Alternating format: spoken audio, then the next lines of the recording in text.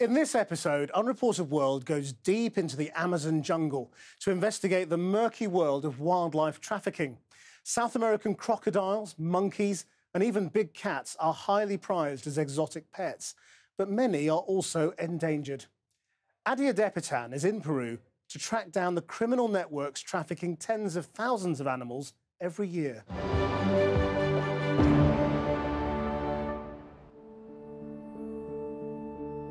The Amazon rainforest is the most important ecosystem on the planet. It's home to a third of the world's animal species, but the United Nations says the situation for its wildlife is now critical. I'm heading to Iquitos, which is in the Amazon basin, and that's because I've been told that this is the epicenter when it comes to smuggling wildlife. And it's easy to see why, because when I look around this river, you know, this forest is just teeming with life, and it's a maze of waterways which you could smuggle anything through and nobody would have a clue. Every year, thousands of animals are captured illegally from the rainforest and trafficked through the remote frontier town of Iquitos and on to a global market in exotic pets.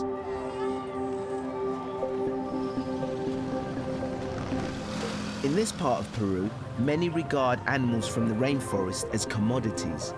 It's illegal to capture and sell these wild animals without a permit, but all sorts of species, even endangered ones, are openly sold for food. So I'm getting my first flavour of a market here, and straight away I've spotted some bushmeat. There's a crocodile over there, blatantly on display. Look at that. Disculpen, ¿qué es esto? So this is the tail of the caiman. So it's bushmeat all around me. But there's a much more lucrative trade: wildlife trafficking. After a few simple inquiries, we're told about a woman who runs a stall selling bushmeat, but who also offers live animals for the exotic pet trade. We've set up a meeting with a market trader. We can't film her openly with the camera because there might be some hostility from the other market traders and her as well, so I'm wearing a hidden camera.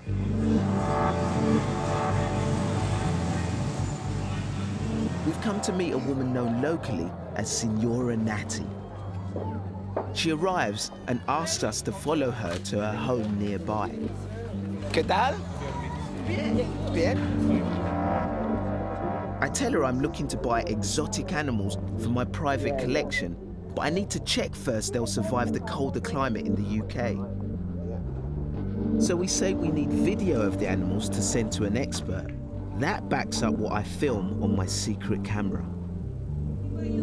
I have no idea what to expect. A ver.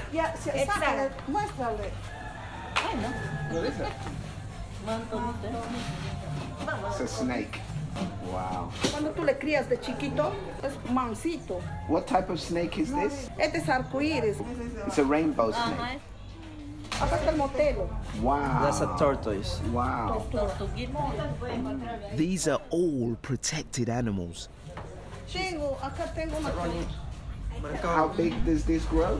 This one? Crece así grande. Grande, son Right. Sí. These are caiman. They grow up to 2 meters long and they're under threat of becoming endangered. The animals on offer are illegal to sell without a permit. Lifting the lid of a wheelie bin, she reveals even more.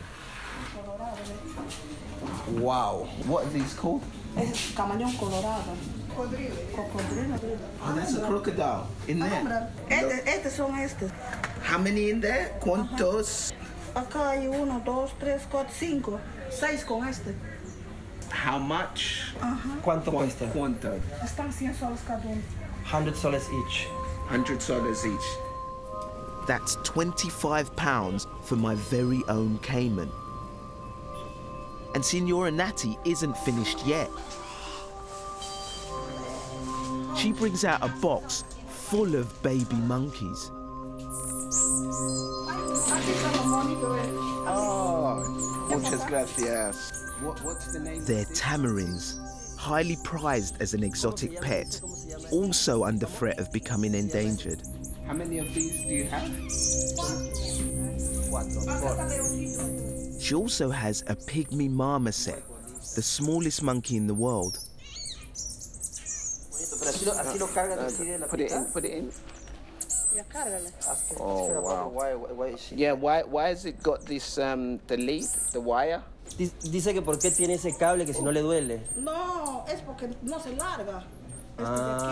Sí, hay un mono así grande también, ¿ves? ¿Lo tienes acá? You have a bigger monkey? Sí, mencionaste un mono más grande. Que lo Ay, ya, me voy a traer. Ya, dale. Pero, sí, es policías, hay que tener miedo. Sí. Los policías nos quitan. So is it legal for you to have that animal? Este aquí se trabaja todo secreto. So to take them back to the UK, what do I need to do? No. What's the best way? Todo esos monitos chiquitos se va a la farmacia y se compra pastillitas. Y eso se le convida la mitadita para que duerma. ¿Mitad? La mitad. ¿Y no se morirá? No muere. ¿Y a dónde lo mete él? O sea, ¿a dónde lo esconde?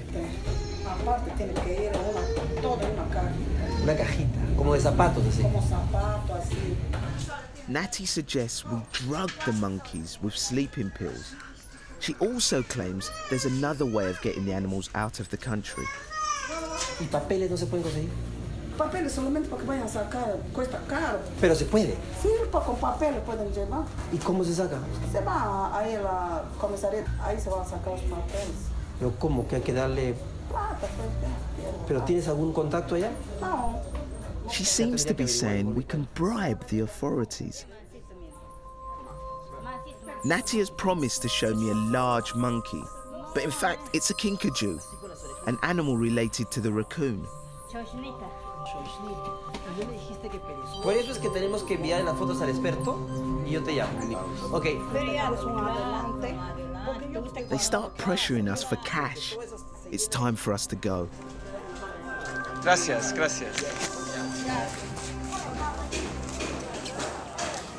That was so intense. I've never seen anything like it. And that woman was selling animals like they were pieces of fruit. Those animals were absolutely petrified.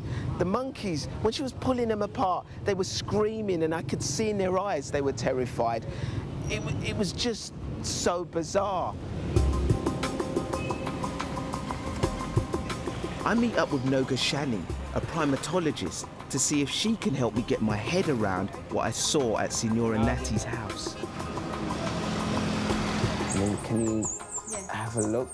They're all juveniles. You know, the noises they're making, are they distress sounds? This is screaming, basically screaming. They're really afraid. Every time that she pulls them, they just want to hold something. All these animals, like all the monkeys, the only way to get them, they must shoot the mother. It's estimated that for every baby primate that's taken from the wild, half a dozen more are killed in the process. 30,000 primates die in this way every year. They fall down and about half of them die in the fall or from the bullet. So they have to kill another mother and another mother. When you see this type of trafficking on this scale, what goes through your mind? The main thing I feel is that she needs to go to jail. No, it needs to stop. Noga's also a wildlife activist who specialises in exposing illegal traffickers. That night, she reports our findings to the environmental prosecutor, who agrees to act. She also calls Signora Natty, pretending to be a foreign buyer, and sets up a meeting in 2 days' time, when the police will be ready to carry out a sting operation.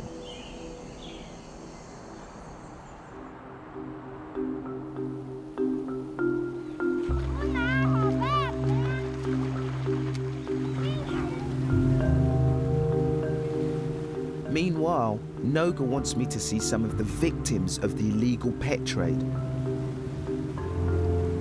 So we visit a sanctuary where animals that she rescued in the past have been sent. Look at that. It's checking me out. This monkey is one of the monkeys I brought here. In Spanish, this is a tigrillo or an ocelot. Yeah. So where did you find this tigrillo? One day the authorities, they called me that they confiscated 6 animals. And all of these animals were in the most horrible conditions. He had 4 or 5 fractures in his bones. He couldn't even walk one step. He's trying to take my wheels. Oh no. I'm being groomed by a monkey. Oh my days. Pilpintuasi Wildlife Refuge is run by Gudrun Spera. Every animal here was rescued from either traffickers or people who kept them illegally as pets. So how big a problem is it, poaching of animals and monkeys especially? All Peruvian monkeys, all the species in Peru are already vulnerable. They should be protected. And it's partly to poaching, but people always used to hunt monkey for food. Now the big problem is the hunting for a pet trade. Because that means, even my workers tell me there are people coming to the hunters in the village and telling them, you know, when you go hunting, try to kill a mother. You eat the mother and you sell me the baby. So who buys these monkeys? People who have money and no brain. And sometimes also people who think they're rescuing them by buying them at the market. I'm going to buy it to save it, but by paying for the animal, they actually have created a market that didn't even exist 20 years ago. Well-meaning tourists are making matters worse. But there's a major international trade in exotic wildlife. The UN claims it's the 4th biggest illegal industry in the world. Despite seizing around 4,000 animals a year, Noga says the Peruvian authorities have never put a single trafficker behind bars. She believes it's because wildlife is low on the political agenda. If nothing is done and the poaching continues at the rate that it's going, what's going to happen in Peru? We are in big shit, basically. there's not much hope. Quite a few species will be gone in the next 10 years. Question. If it's going like this. Whoa!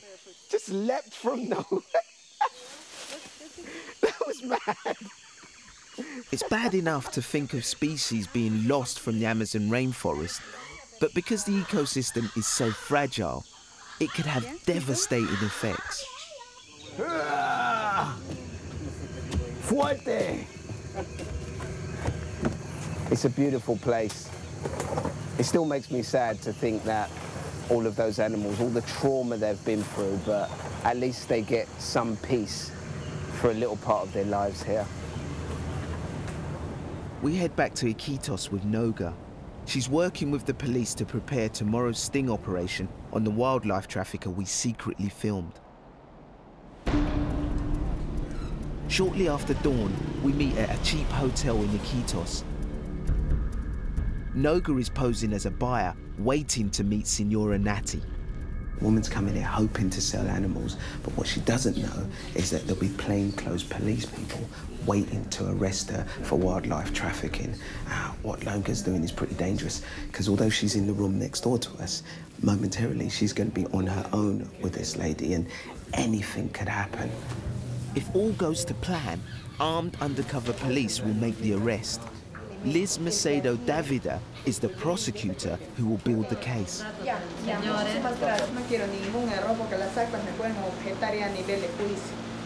It's not long now, the operation is about to start. What's really crucial is that this woman is seen receiving money for these animals, because if she is, then her crime goes up from handling to selling. Noga's fight against animal traffickers means that some of them know her.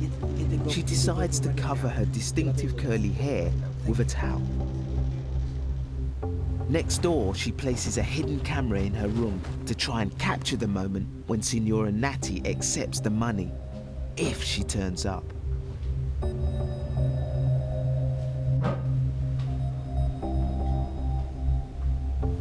One of the other officers is in contact with a spotter outside the hotel.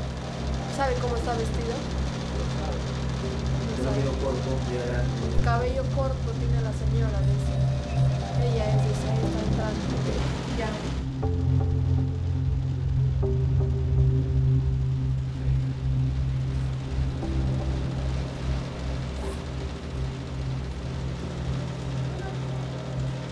This is a pretty heavy moment because the woman's arrived and she's with Noga right now, and we're just waiting for the go-ahead to go in there.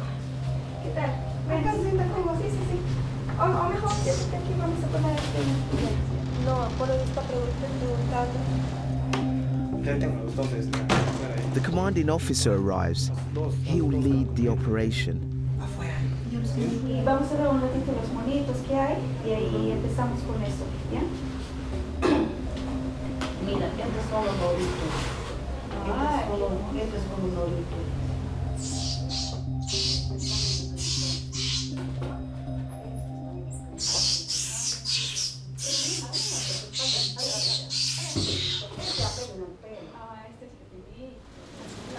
We can actually hear the monkeys that the woman's trying to sell.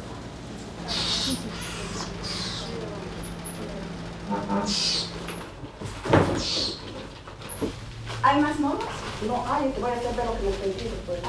Darte este para que no quede todo bien y ahí lo llamo y que a ver que... The deal's been done. Now we just have to wait for Noga's call. Este es el mono, carajo.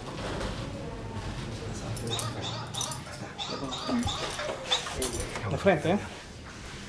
Uno, tú, vete. Can you come? We are ready. Okay. Come? Aquí están los lagartos, los camaleones. Okay, it's time for action. Here we go, here we go. Go.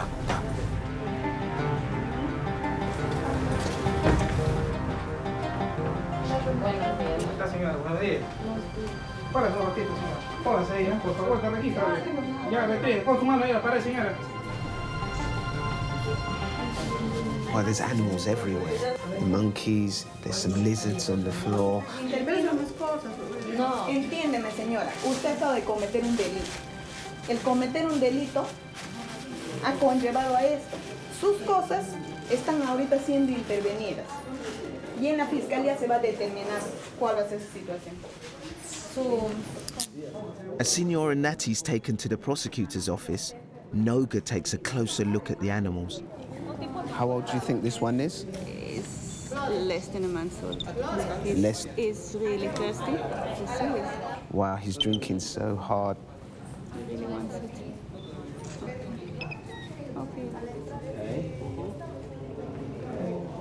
It's just heartbreaking to think that this poor little monkey, less than a month old, was stored in a box in its own blood and its own feces. It's been taken away from its parents. It's traumatized, look at it.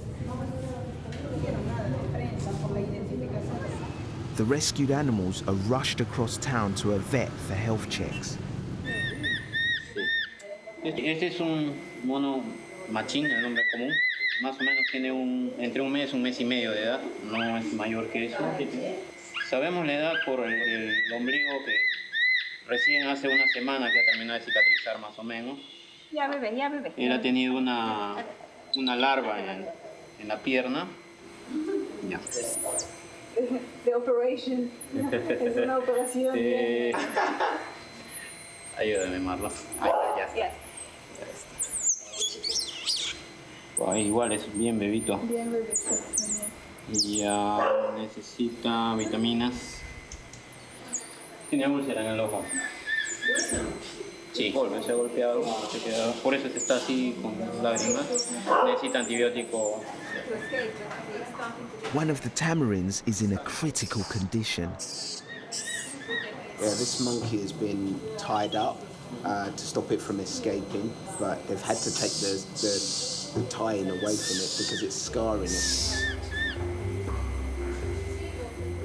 In all, Noga's rescued 20 animals from 9 different species, including the monkeys, iguanas, caimans, turtles, parrots, and agoutis.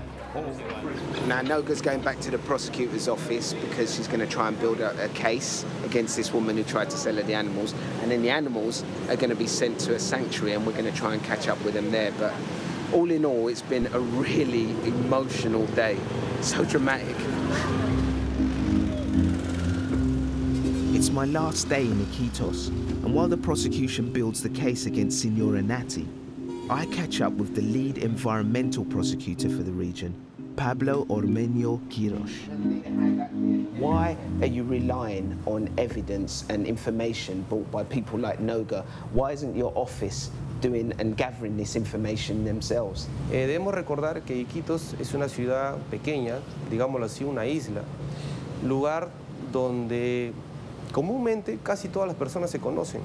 Comúnmente conocen quiénes son las autoridades, quiénes son los efectivos policiales. Ya ha sucedido en ocasiones anteriores que personal policial, representantes del Ministerio Público han realizado intervenciones, y lo que sucede es que la gente se aglomera y rodean al personal policial. Todos estos comerciantes, pues a la hora de una intervención, se coluden para atentar contra la integridad física. También existe el tema de informantes, que eso un poco complica que cuando uno organiza un operativo inopinado, estas personas ya tengan previamente el conocimiento. It was suggested to us by a trafficker that we spoke to that it was possible to buy a permit to take illegally trafficked and endangered animals on aeroplanes from corrupt police officer. Creo que sucede acá y sucede en todo el mundo. Siempre, a veces, existen malos elementos, tanto a nivel de la policía como en las entidades del gobierno regional, que permiten realizar este tipo de permisos ilegales en el fondo. So you do agree that there is corruption in your system which is preventing you from stopping illegal wildlife trafficking? Sí ocurre una corrupción al interior de las diferentes instituciones comprometidas en la lucha contra estas actividades ilícitas.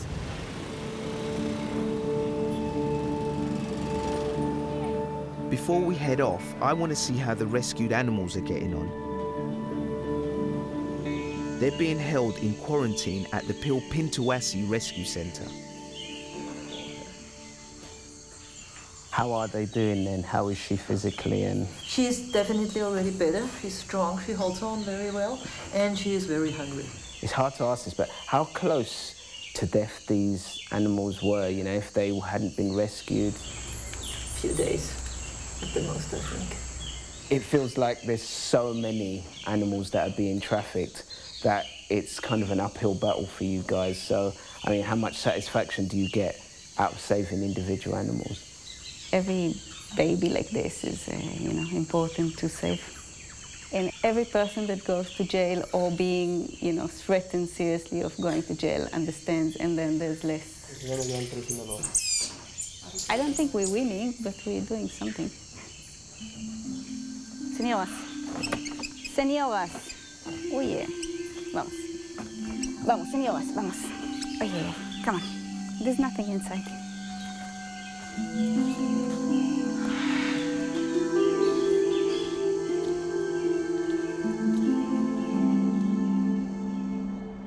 Senora Nati, the woman we helped to catch, was convicted of wildlife trafficking and given the maximum sentence available.